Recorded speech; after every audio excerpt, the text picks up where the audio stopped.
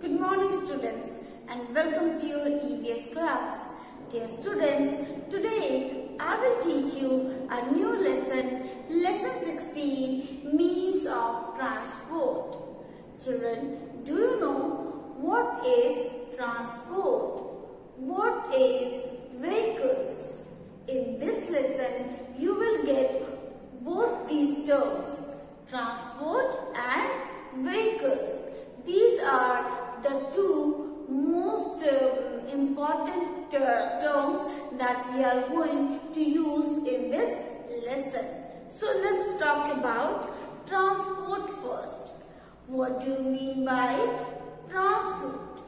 Transport is an action through which we carry people, animals and goods or things from one place to another place. From one place to another place, we carry people, animals and things. So, it is an action through which we move, we take people, animals and things from one place to another place. This action is called as transport. And the next term is vehicles. The next very important term that we are going to read or get in this lesson is vehicles. What do you mean by vehicles? Vehicles are the moving object. Vehicles are the moving object which carries people, animal and things from one place to another place.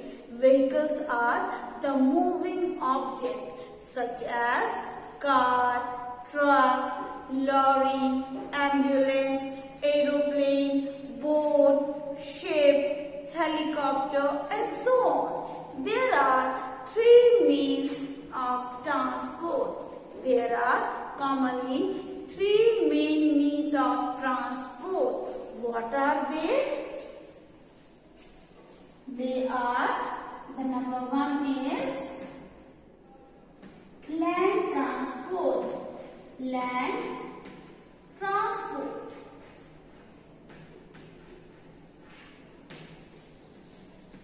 Let's talk about land transport first. The first means of transport is land transport. The vehicles, the moving object. Vehicle means the moving objects, the vehicles which move on land, or you can also say on roads, are called as land transport. Children, you have seen lots of vehicles around you. It is the most common means of transport that we see every day. We see many land transport every day and we use in our day-to-day life also, such as bike, scooter, cycle, auto rickshaw, car, bus, lorry, ambulance, truck, train. All these are example of land transport. Why do we call these things as land transport? Example of land transport is car, bus, truck, train. Why do we call them as land transport? Children, car, bus and truck, they moves on road. So they are also called as roadways. Because you can see these car, bus and truck moving on road. But train, you cannot see a train running on the road. Okay.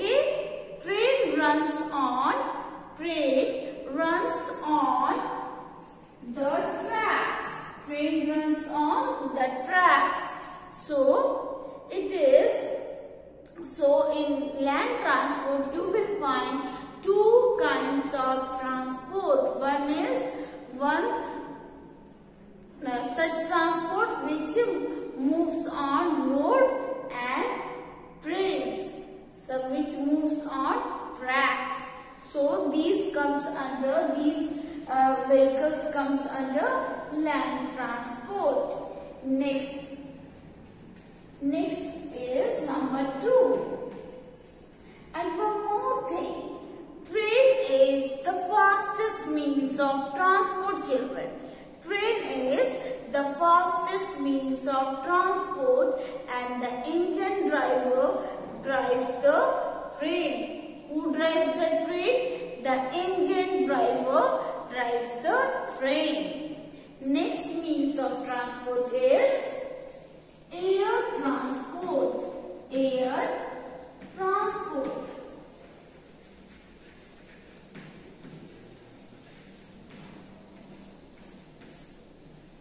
Yes.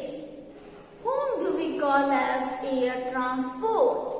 The transport or the vehicles which moves in air are called as air transport. The vehicles such as aeroplane, helicopter, glider, ropeway, hot air balloon, rocket, all these are the examples of air transport, such as aeroplane, helicopter,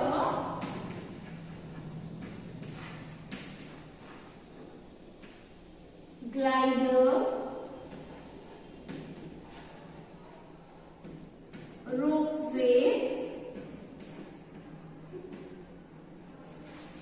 All these are the examples of air transport, as these transport moves in air. And children, one most important thing is that air transport is the fastest means of transport. Air transport is the fastest means of transport, but it is costlier too. It is very costly. It saves our time. Air transport saves our time, but it is costlier. It is costlier and it is fastest too. Air transport is the fastest means of transport among all three. There are three means of transport, such as land transport, air transport, and water transport. So, in between three, as compared to all the three types of transport, air transport is the fastest means of transport, but it is costlier. Air transport saves our time. Air transport saves our time, but it is costlier.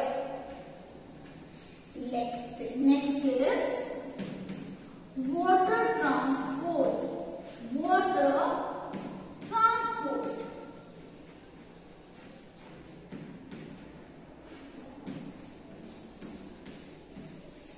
What do you mean by water transport? Water transport, the vehicles, the moving objects which moves on water. The moving objects which moves on water are called as water transport. Some of the examples of water transport are boat, ship, ferry. Yes, you can see the picture of boat, ship and ferry in your book too. Children, boats are used to for covering smaller distance. For covering smaller distance, if you want to travel a small distance, then you should use boat. Or if you want to travel for a long distance, we use ship. in a long distance, we use ship. So these are the vehicles which moves on water. So there are three means of transport: land transport, air transport and water transport. Train runs on track. Train is the fastest means of land transport. Next is air transport. Air transport is the fastest means of transport, but it is costlier. It saves our time, but it is costlier. And the third one is water transport. Water transport is the slowest. Water transport is the slowest and the cheapest means of transport. Some of the examples of water transport are boat, ship and ferry. Boats are used to cover a small distance, while ship are used to go for long distance. For covering long distance, we use ship. The captain is the head of the ship. Is the captain runs the ship. Next is, let's talk about the number of wheels. Children, you can see in page number 29. These vehicles do not have wheels. You can see there are 4 vehicles without wheels. So you have to write the number of wheels that they have. It is a bicycle. How many wheels are there in a bicycle? As we all know that a bicycle have 2 wheels. It is a 2-wheeler transport. So we will write. So it is 2 is already written here. So similarly, you also have to write. You have to write the number of wheels in each vehicle. It is a car. A car has 4 wheels. So you will write 4 in this box. Next is bus. A bus has 8 wheels. So you will write 8. Rickshaw. A rickshaw has 3 wheels. So you will write 3 in this box. Now children, let's talk about these means of transport. You have to do this work in your book. What you have to do here? Name these vehicles and write L for land transport, W for water transport and A for air transport. Children, you can see there are many pictures of vehicles. There are many pictures of vehicles. Some are related with air transport, some are water transport and some are land transport. So, you will identify the picture and mark L for land transport, A for air transport and W for water transport. Let's talk about some rules that we have to follow while traveling through a bus. When we travel through a bus, we should never board a moving bus. Wait for it to stop. We should not travel in a moving bus. Next is, keep your head, arms and hands inside the bus. Form a queue while getting in or off a bus. Children, when we board inside a bus, we should make a queue. We should make a line while moving inside or coming outside a bus. Do not try to get off a moving bus. Do not try to come outside a moving bus. It will hurt you or accident may occur. So, we should not get off from a moving bus.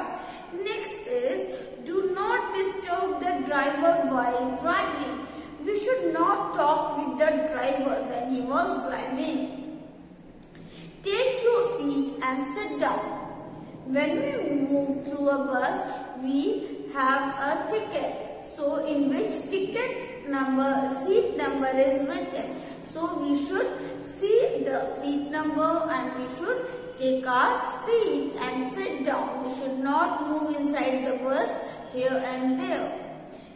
Keep your bags under your seat or on your lap so that your luggage will be safe. Next, throwing wrappers, peels and used items outside or inside the bus may hurt someone. We should not throw any wrapper or peel of chocolate, chips and other items inside the bus or outside the bus. It will hurt people. Next is hold the handle of the bus.